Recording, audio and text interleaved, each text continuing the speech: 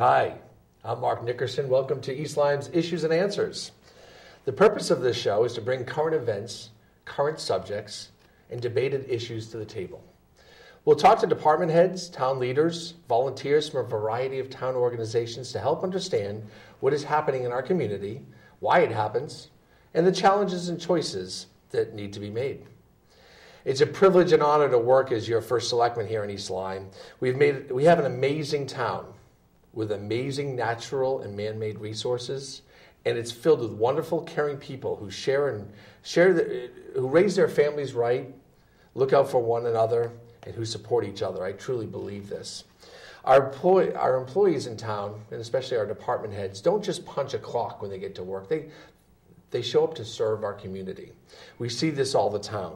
There's a caring and can-do attitude throughout our departments in town, and we're very blessed to have the people that work for us. We see it during the tough times mostly, the blizzards, the hurricanes, the power outages. That's when our people step up the most and when they're the most visible. But they're there all the time, doing the right thing, preparing ball fields for the next All-Star game, or sweeping off a particular sidewalk or a walkway, entrance to a beach, so that we as consumers can use them. There's a whole lot of things happening in East Lyme. I want to start the show with a list of calendar items so that we don't run out of time. And today, later on, we'll talk to Dave Putnam. He's our Director of Parks and Rec. Calendars, things that are going on in East Lyme. Every Thursday at 3 o'clock is a farmer's market, and it's a great farmer's market. It's very apropos of our town. It's small, it's tight, there's a dozen tents or so, and everyone's friendly, and it's pretty awesome. It's on Methodist Street. Methodist Street is where the Niantic bike shop is, between Hope Street and Main Street. There's parking in municipal lots around Hope Street or out on Main Street. Come find the farmer's market every Thursday, 3 o'clock, and I think it goes to like 6 or so. The VFW, which is down by the entrance of McCook's, is running a car show, an antique car show, every other Monday.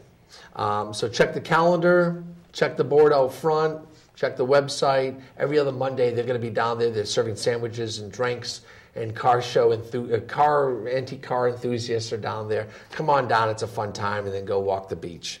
Brian Daigle Golf Tournament, there's a bunch of golf tournaments coming up. The Brian Daigle Tournament is, Memorial Tournament is July 12th.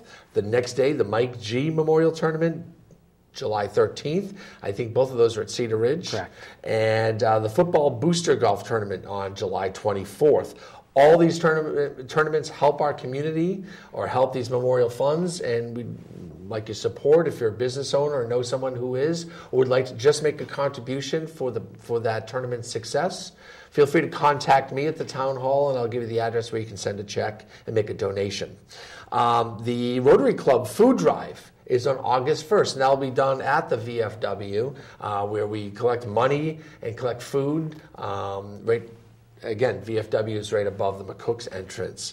The Niantic, is it a triathlon? The triathlon. I'm glad you're here correct. today. Yep. Dave Putnam is here, and he's like, the guy feeding me information in my right ear. Niantic triathlon will be on August 2nd, which is a big day in Niantic, and we'll hear more about that. And the ProTech is bringing their stage music, back to life on Main Street. The music will start pretty soon. It'll be every Friday night. The money, they pass a hat around, and the money goes to music programs in area high schools. I believe East Lyme and East Lyme and Salem benefit, but other communities in our area benefit from ProTech's music series. Other notes, the boardwalk construction is progressing. We're shooting for an early October, mid-October opening. It's still, they're out there working every day, pouring concrete, making the forms. It's very deliberate work. It's very slow work. Because of that, because the construction is going on Monday through Friday, the hole in the wall, the actual hole in the wall under the railroad tracks is closed. So the parking lot's there, but you can't really access the beaches from there. The hole in the wall beach is open, as well as McCook's Beach and what was Cheney Park, what was Amtrak Beach, all of our beaches are open, but the access to the hole in the wall is through McCook's, the upper lot of McCook's, on Monday through Friday. On Saturdays and Sundays, it's good to go, and that's cool. This is the first summer in over 30 years, where we didn't have a mandatory water conservation order in place, and that's a big deal. We have this interconnection water system where we send water to the reservoir and to the New London water system during the winter months when we have an abundance of water in our wells, and then in the summer we borrow that money. Take it back. We take the water back, the same number of gallons, which is about 14 million gallons or so, in the summer months where our wells are running a little dry, sometimes being shut off because a stream flows and the DEEP tells us to shut it off. That's also when our population doubles in the summer. So this is a brilliant idea. Mr. Formica, my predecessor, put this together with a lot of hard work and a lot of determination by a lot of people and a lot of cooperation. So this is the first summer we're enjoying that. So far, we don't have a drought in place anyway. We still might need water restrictions should it become a situation where it gets very, very dry. But right now, all systems are go, and I'm proud to say that go ahead and water your lawns, wash off your boats, wash your cars off, fill the swimming pools, because all that's cool. Don't abuse water. Don't, there's places in our country and our world that don't have any water, so we should be mindful and respectful of our natural resources. But by all means, if you need the water, if you need to do a project, it's there for you. There's much that happens in our town. Our 28 departments are always working on projects and improvements. Our town is chock full of dozens of committees and special groups that do so much for our community. The Lions Group, the Rotary Club, Care and Share, the Land Trust, the Public Trust, the Niantic Main Street Group, ELBO, which is the East Lyme Business Organization, the 3 Historic Properties Agricultural Subcommittee. There's so much that goes on in our town, and so many people make up all these committees. Each one of these groups has volunteers who pour their passion, their talent, their time, and their other resources to help the organizations sustain and grow and help our town be as wonderful as it is. So my hat's always off to those folks that step up and volunteer and do their part. I volunteered for 15 years in this town. I started off as a zoning alternate in the elections of 1999, and then became chairperson very quickly after, and I've been on the board of selectmen now for 6 years, 5 as a deputy first selectman, and this is my first year as first selectman, and it's an honor.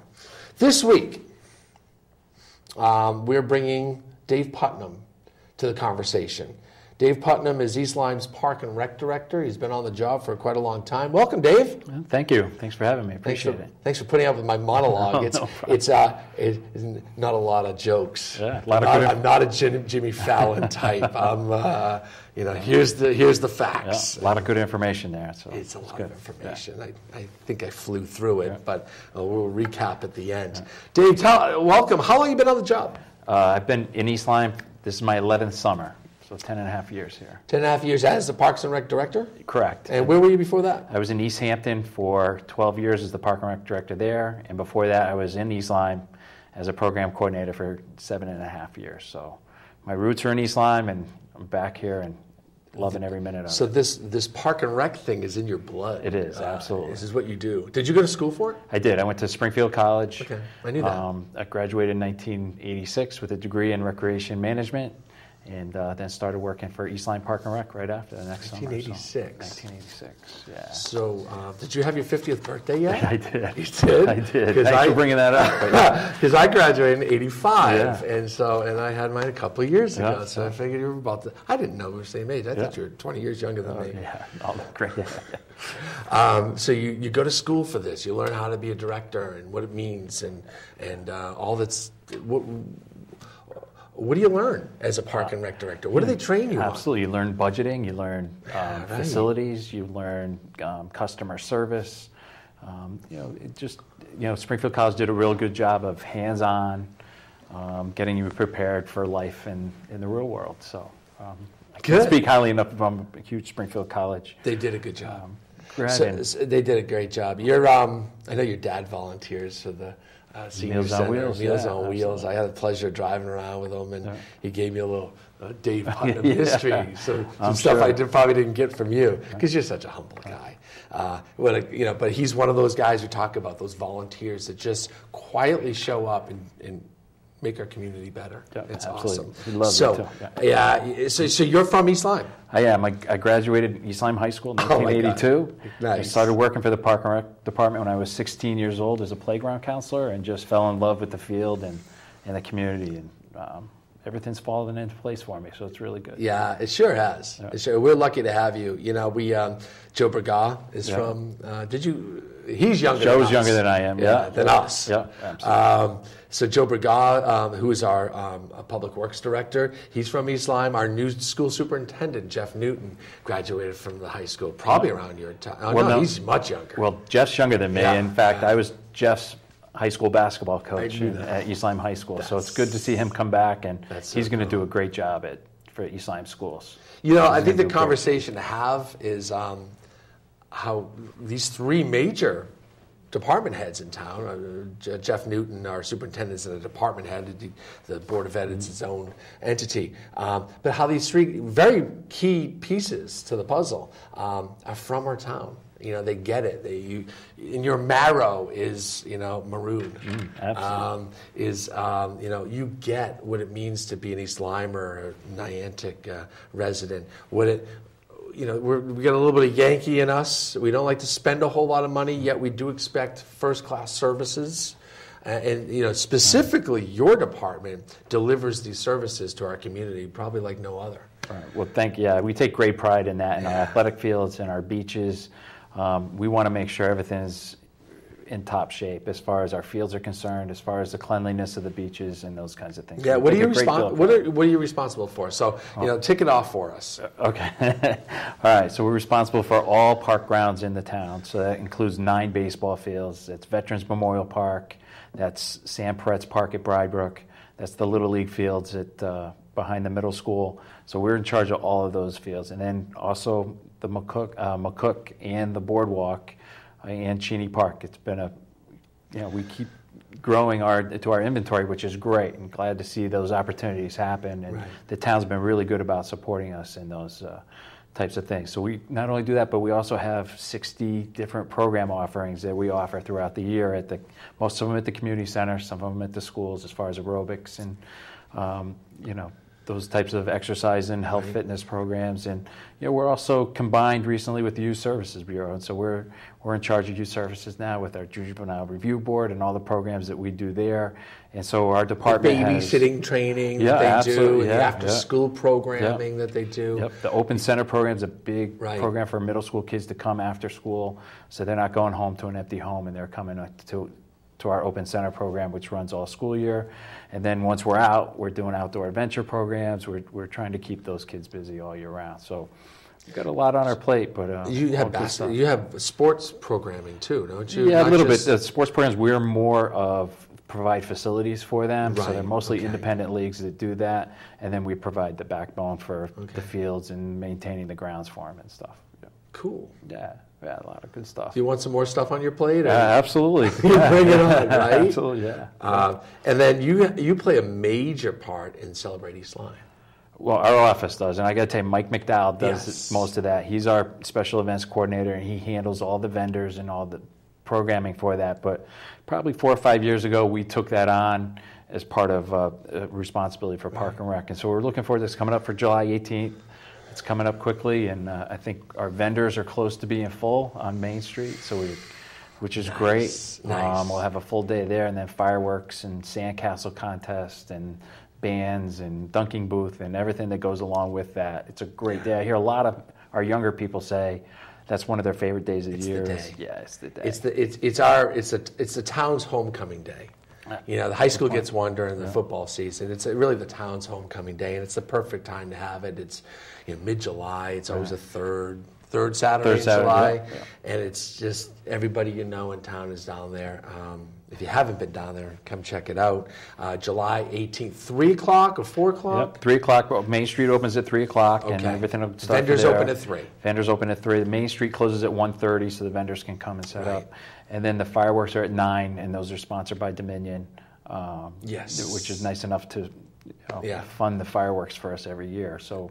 And thank you to Dominion. They've stepped up year after year after year after year. I don't know how many, 10 years or so, or more. I think this is our 15th year. 15th year of Celebrate East Lyme. Amazing. Yeah. And Dominion steps up and purchases the fireworks, or provides us funds for the fireworks. Fireworks go off about 9 o'clock. There's a band beforehand. Paul Lucier Band, which I know you're very familiar with. I'm familiar with the Paul Lucier Band. Proud to say I've been playing drums for them for 10 years or more, because time is flying. So some free, and there's music all over the downtown, not just my band. I mean, there's the Protect stage is going on. There's another couple stages. There used to be a youth stage, but there's music and there's festivities all over town that day. Absolutely, there's something for everybody. Sure. What do you do in the winter? Because there's beaches and there's ball fields, and what happens? Well, so our guys spend a tremendous amount of time on going through each piece of our equipment and making sure they're ready to go for the spring, because we can't afford to have a down mower or a down infield machine or whatever. So we take great pride in going through that, and we've been very lucky. Our guys are very skilled in doing that. We also assist in snow plowing. So our trucks all have plows on it, and we'll go out and we'll help Public Works do that. And then we'll also do our own parking lots, and we're in charge of municipal parking lots, and then also for the emergency buildings, fire departments, police departments, and in the dispatch center. So our guys are out busy during the winter time, and as far as us in the office, we're still doing programming. As far as that's concerned, and then that's our budget time. It probably gets even a little bit thicker in as far as your scheduling goes in the winter. I mean, programming wise, I mean, there's more indoor activity. Obviously. And I'm glad you pointed out the plow thing. Every available truck in town puts a plow on it, and is useful to our taxpayers, to our citizens, to the travelers on our road. So the big yellow trucks, the big, all those big DPW trucks, they're out there hitting our roads, and there's 112 miles of town road. But there's all these parking lots. The school has their own thing going on, but all the municipal parking lots, the town hall, the community center, the police station, and then we have municipal parking lots. There's all over downtown as well. So you guys are out there doing it. You're on call. So when we pat those guys at Public Works on the back for pulling those big long shifts, you guys are right behind them doing the same thing. And I got a great staff, and so they're really responsible, and they do a good job. They do. And this winter was proving ground. We were able to really kind of show off a little bit. This is how good we are. And every day that I spent at my desk at Town Hall, I got the phone calls, I got the emails, people bumping into me just getting lunch or in Stop and Shop or Tri-Town saying, thank you. Tell the guys thank you. I was trying to encourage people, hey, when you see them at a coffee shop or, buy them a cup of coffee. So maybe we'll come up with a program next year where, throw a couple dollars in the bin, and we'll buy the guys coffee when they're out on their 30-hour shifts. It'd be a good idea. So your staff, how many people work for Parks and Rec? I'm sure the winter staff's smaller than the summer staff. Absolutely. So in the wintertime, we have 4 full-time maintainers, and they work year-round, obviously. And then we have 4 full-time people in our office, including the youth service program director and our own program director for Park and Rec. Administrative secretary and administrative assistant. So it's pretty 8 lean. Full-time. Yeah, it's pretty lean. You guys do a lot in the office with just 4 people. Yeah. And then summertime we ramp up with, with the addition of the Boardwalk Beach and, with all our beaches and stuff. So we're somewhere between program people and beach staff. We're somewhere between 80 and 90 seasonal employees. Wow. Yeah. Wow. So there's a lot of training that's involved there, a lot of liability, a lot of, here's the manual, this is what you got to do, and empowering your young staff. This kid who's in a booth as a gate attendant, but has to know all the things to do, including emergency services and what happens when you're confronted with an angry person coming in from out-of-state plates, let's just say, or in-state plates. What's the toughest challenge of your job? I think right now is staying up with technology and how we handle that. So part of that is we're going to go to what we call web track, and so that we'll be able to do web-based program registrations, which is something we've been kind of maybe a little bit behind on, and so we need to catch up and stay ahead of that thing. So people don't necessarily have to come into our office to register for a program. They can do it online with their phones or with their laptops and register for one of our programs. So that has been one of the challenges we see. And then, every day we just need to provide good services for our citizens and people that use our parks, and make sure we're on top of all of our safety regulations. And those types of things are a day-to-day and ever increasing. The liability part of the world. The making sure everything is safe and the equipment is safe, and even keeping track of legislation. They're talking about pesticides on ball fields and major issues, and for some people, passionate issues.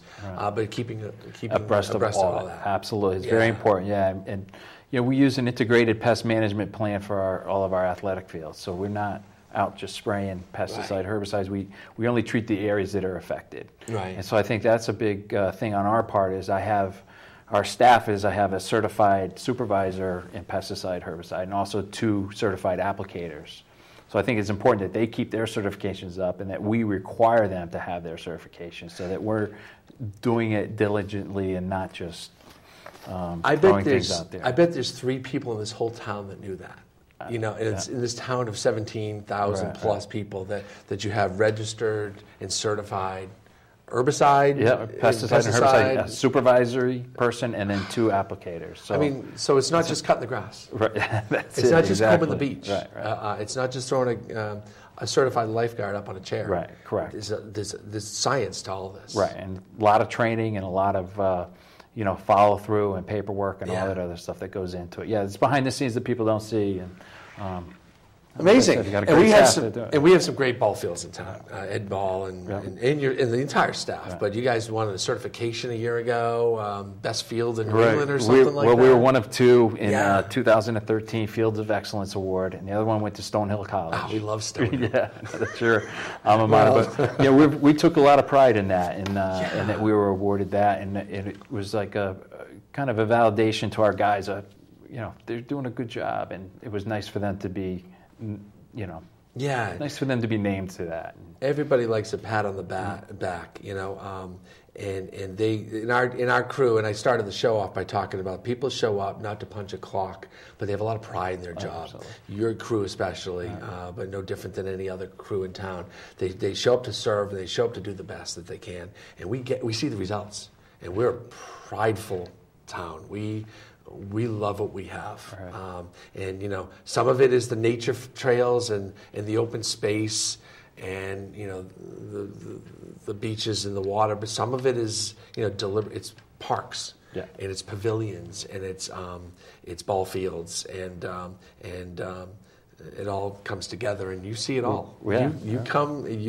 You are on top of all that. So we appreciate what you do. What does the future hold for Parks and Rec? What is coming up? Right. Well, we're excited about a couple of projects. The first one is we're almost finished with our gazebo pavilion at Brybrook Park. So in the past, we've had no protection out there from sun and then also thunder and lightning storms. So we have a thunder and lightning protection kit on the gazebo. Before, we used to have to pile people into the bathrooms. Now they can go underneath the pavilion there, which is much overdue, and that's almost completed. We're excited about working with the Rotary Club, the Lions Club, the East Lyme Public Trust, and with the town on a potential band shell at McCook Point Park. So it's something that we have a committee that's been formed to look at the appropriate location and appropriate design, and that's something we're probably looking at a year down the road, but something that I think will be a great amenity to McCook. I see it as being built next summer, probably not taken advantage of until maybe late fall, but certainly the following summer. Yeah. But a band shell facility in a natural amphitheater. There's a little dip in the McCook's property as you're walking toward the hole in the wall. There's a little dip. We wouldn't have to take out any trees. We think we can position a 20 by 40 stage with a little bit of a pavilion type roof over the back side of it and over the top. And and really provide something kind of special. Have regional theater groups out there, have symphony pop concerts out there, and of course just regular old bands like I'm used to. But what a cool thing. We have so many youth music groups out there too. It would be nice to have some Battle of the Bands out there, and how wonderful. What a great asset. Right. And you'd be sitting there in this beautiful park, which is McCook's, looking over the back of the stage. You'd be looking through at the hole-in-the-wall beach and looking over the boardwalk, the completed boardwalk at that point. So wonderful. We're excited about that. Absolutely, yeah. So those kinds of things keep me going and keep me motivated to keep going. Yeah. We talked earlier about dog parks. Yeah. I know, it's a controversial issue. It costs some money to put a dog park in. There's some passionate dog owners in our town, and why wouldn't they be? They're part of our families. There's some communities out there. The dog community, the dog owner community, is a tight little community. And there's a whole lot of towns that put together, set aside areas that are fenced in, that are safe for a dog park set up. And we're looking into that as well as a town. Yeah. And we have to have that discussion. That's part of this show, is to bring things to the table and then have discussions about them. Right. And we've had discussions over the past few years about that, and it seems to come up every once in a while. And it's something that we need to take a look at as what would be an appropriate location, appropriate funding, and that kind of thing. And doing it start right. moving forward. Doing it right. And Absolutely. doing it right. Having another first-class facility like all our others. What else? Anything else coming up? We anything have on your CIP that we didn't address? The town's been really great about supporting us, and so I can't complain as far as that is concerned. But we do have some special events coming up on August 7th through the 9th. We have our East Lyme Regional Theater program, which we sponsor, is doing Seussical this year, and that'll be at East Lyme High School. So we're excited about that. This is our 5th anniversary of having the East Lyme Regional Theater program. So we're excited about what they're going to do. We are going to do summer concerts on Wednesday nights in August, sponsored by the Youth Service Bureau. We do them right on the beach. So those will be on Wednesdays from 6 to 8 o'clock. We have Jeffrey's Rainbow Run, which is a scholarship set up for Jeffrey Borges. And that is a scholarship fund set up for high school seniors. And that's a run that'll happen on September 18th. Last year we awarded 2 $1,500 scholarships to 2 East Lyme high school graduates that are going to study either working with children or with veterinary type services. So that's an annual scholarship, and that's coming up. And then we're really gearing up for we're July 1st. We're July 1st. It's here, and we're managing it best that we can. Some departments have a Super Bowl. They have a focus. They have some, like Dick Morris. He's in charge of our emergency operations center. He doesn't know when his Super Bowl is going to be, but when that hurricane comes ripping up the coast or that blizzard, he gears up, and man, those guys are on top of their game. You have this